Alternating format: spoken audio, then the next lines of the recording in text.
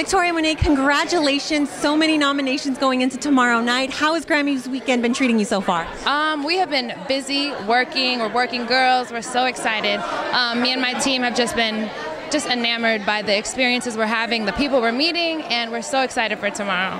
It's so exciting that your daughter is also a nominee going into tomorrow. Are we going to see her with you on the carpet? She's going to do the carpet with me. I'll have to bribe her with lollipops and things, but hopefully she enjoys the energy that she'll get from the photos and stuff. We've kind of been practicing on our red carpet at home, just trying to prepare the 2-year-old for what this is. Congrats, girlfriend. Hey, oh my God.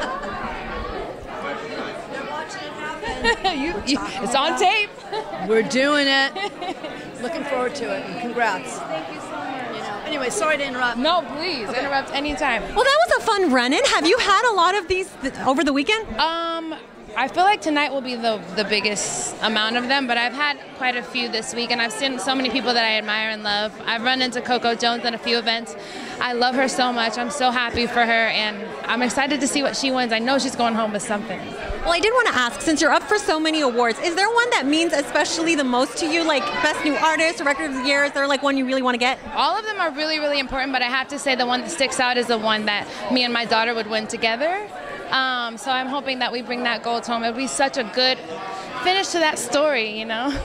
We want to see it. Good luck and congratulations. Thank you so much. Thank you.